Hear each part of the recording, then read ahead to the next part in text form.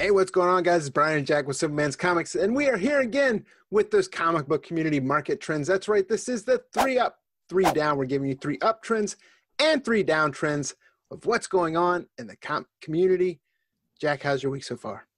Oh, week's been great, man. We just got done with an awesome live interview with Frank Gogol from Source Point Press with his much anticipated second volume to that big hit indie smash success, Dead End Kids. So I'm still kind of living off the high of that interview and now getting to talk about hot properties, hot comics, the moving and shaking in the secondary market. There's a lot to talk about, but you know what, Brian? There were some great picks we left off the list this week. So definitely everybody out there in the Superman's Comics family, make sure you let us know in the comments section, what do you see as moving up? What do you see moving down? What do you see moving and shaking in the comics market today? And you never know, you just may see your pick wind up in one of our future videos. Yeah, really enjoyed the Frank Gogol interview. If you guys haven't checked that out, make sure you check it out. Also, check the link to check the description of that video because we got links to that Dead End Kids Volume 1 trade paperback you can get, as well as that Frank Gogol newsletter that is pretty hot. He gives you early release news on a lot of those variants that are coming up that definitely go up on the secondary market because it's so limited in copies. But with that being said, we're getting right into the 3 up portion this week. The first one we'll talk about is Conan the Barbarian. Conan's been on a run, hasn't he, Brian? I mean, this has been going for a while. We've seen Conan's move to Marvel affect the comic market. We've seen Conan's implementation into the Marvel universe with like the No Surrender storyline really having an impact on readers and collectors. Secret Avengers has been great. Savage Avengers, yeah, that was the next thing. Savage, my bad. Yeah, his entry into the Savage Avengers. Then kind of giving him his own kind of aesthetic within a Marvel Universe book. All of these properties, I mean, it's been home run after home run after home run. So the announcement that now we're going to have some other form of media, albeit not seemingly directly a Marvel thing, but a Netflix television series that is going to be live action, that is going to be big budget, that apparently is going to be huge in scope, his entire Conan the Barbarian universe. Yeah, I think that this is exactly what the market is looking for. So we're seeing those first appearances shoot up. Conan #1 is on fire. And what I also like that we're seeing is we're seeing renewed interest in the brand new Marvel stuff, which I've said for a long time. You and I have talked about this long-term play, Conan #1, the Marvel book. I think is going to be a long-term book to pay attention to. I think that Conan is a character that certainly has the potential, has been a generational character that has connected with audiences. There have been some misses along the way, but I have faith that they're going to get this right. And I think kind of like a certain community, I don't want to define that community with a label, but that like these kind of like fantasy, all-engulfing stories, think Game of Thrones people, they're looking for that next show, right? You know, Walking Dead kind of fell a bit. Game of Thrones is gone. You know, everybody there. I feel like those people are looking for another show, and I think this could be that. Yeah, and you know they need behind this show is they need those showrunners or the people that were involved in Spartacus on Starz.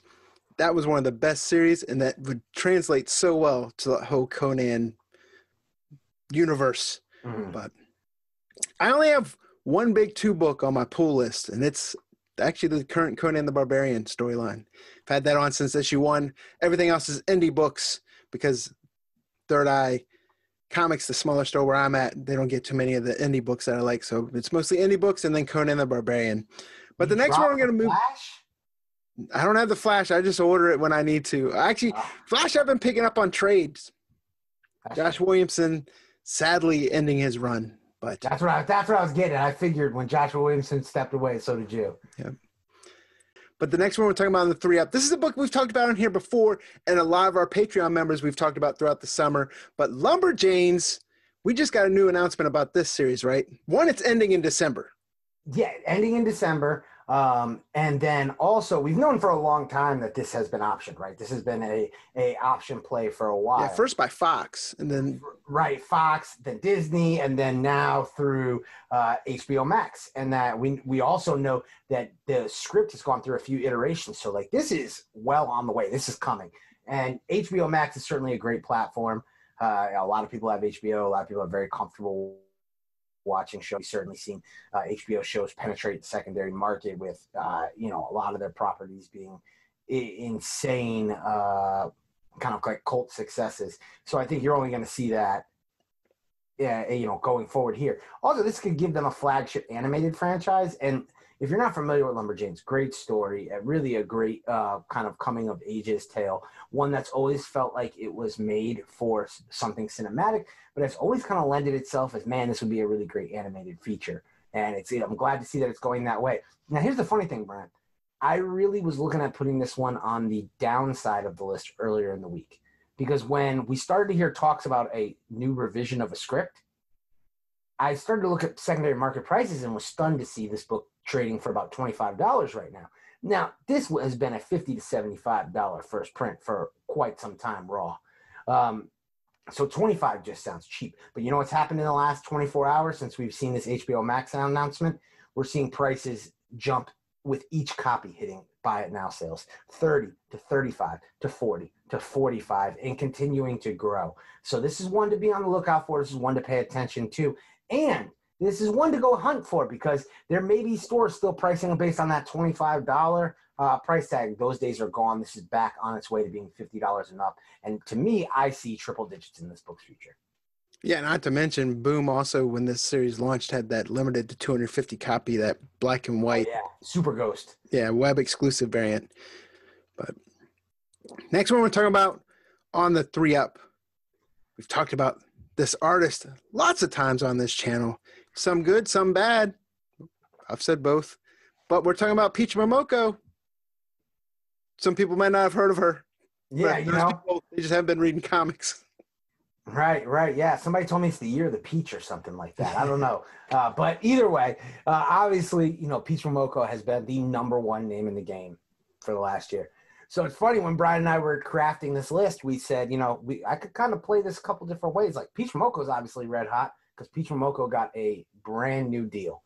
And we're going to talk about that in a second. But let me tell you what's on the downside.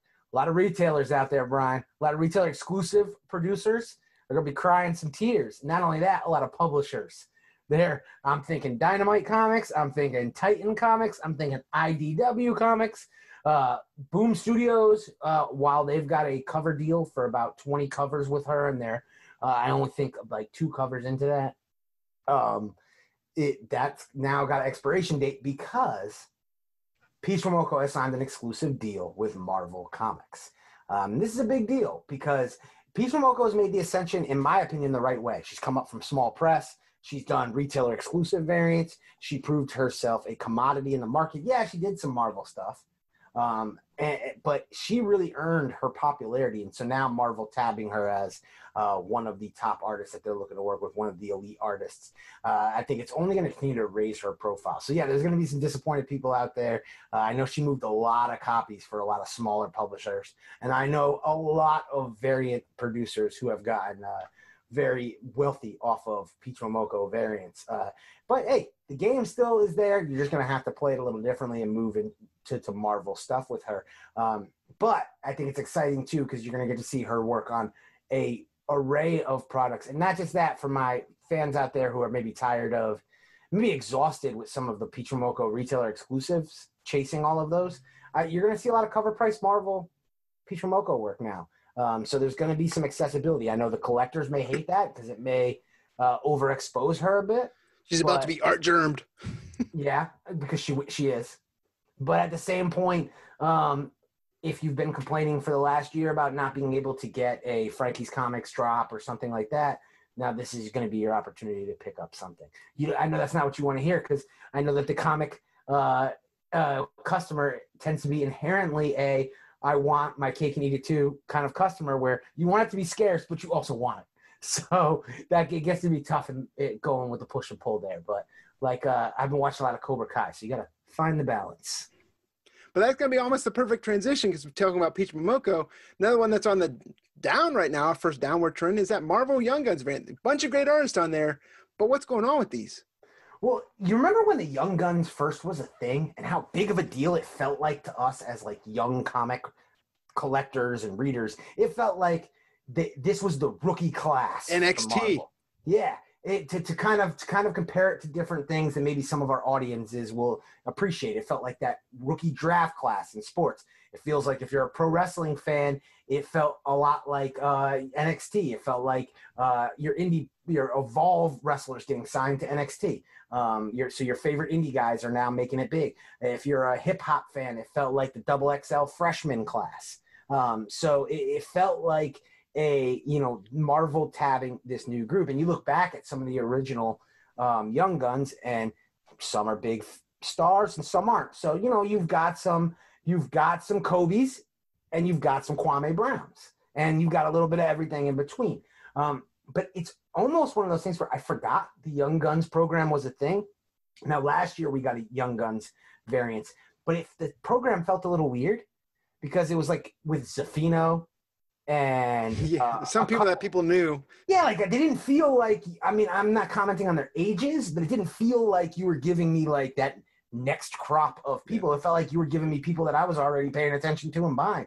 Yeah, but it's like me being a Giants fan with Mike Yastrzemski when Orioles fans are like, we had him. Too bad we didn't keep his ass. Right. Yeah, ain't no doubt about that.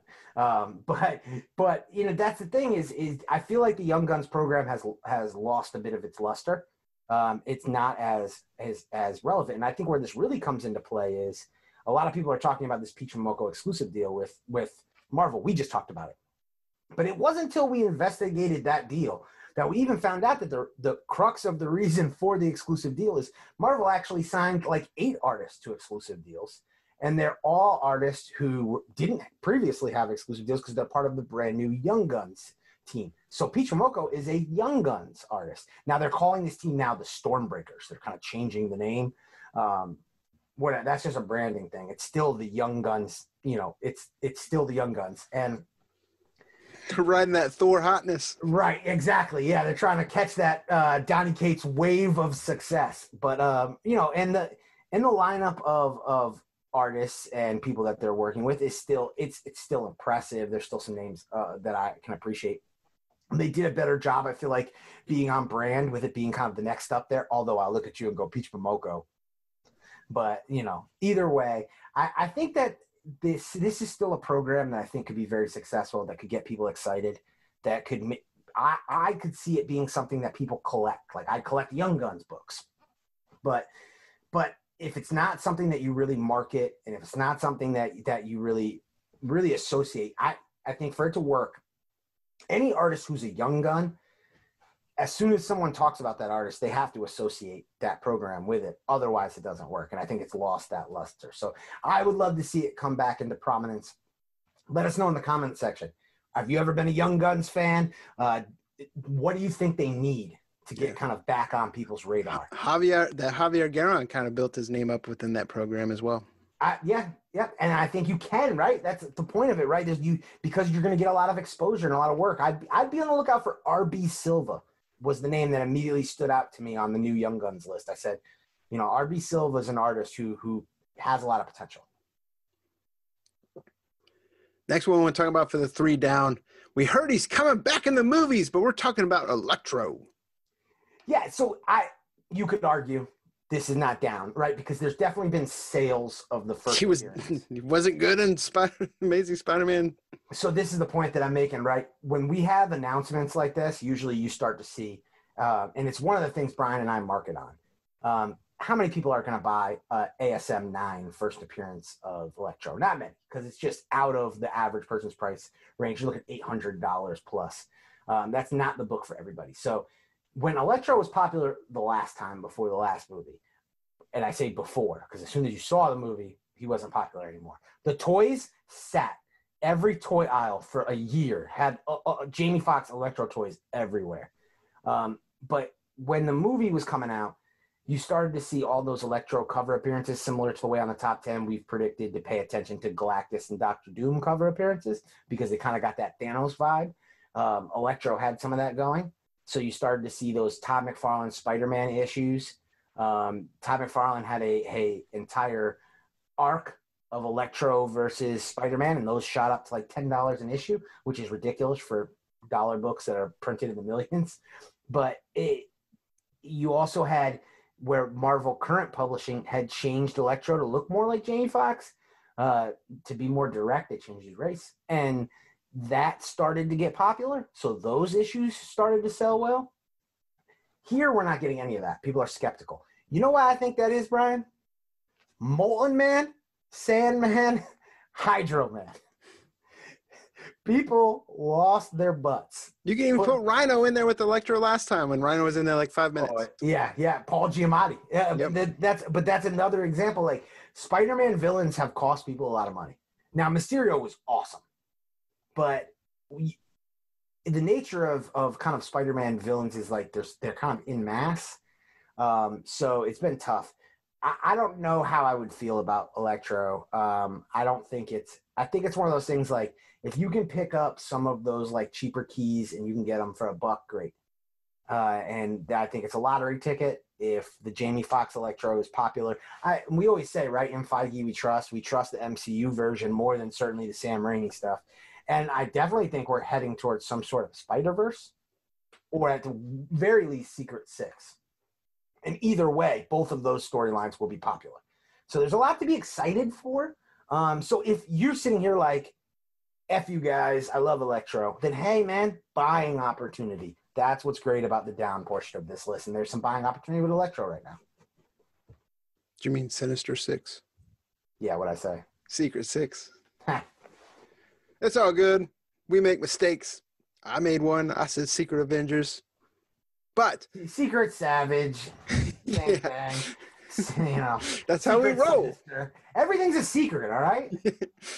I will say this. I like Jamie Foxx as an actor. Great actor. A lot of people will agree with that.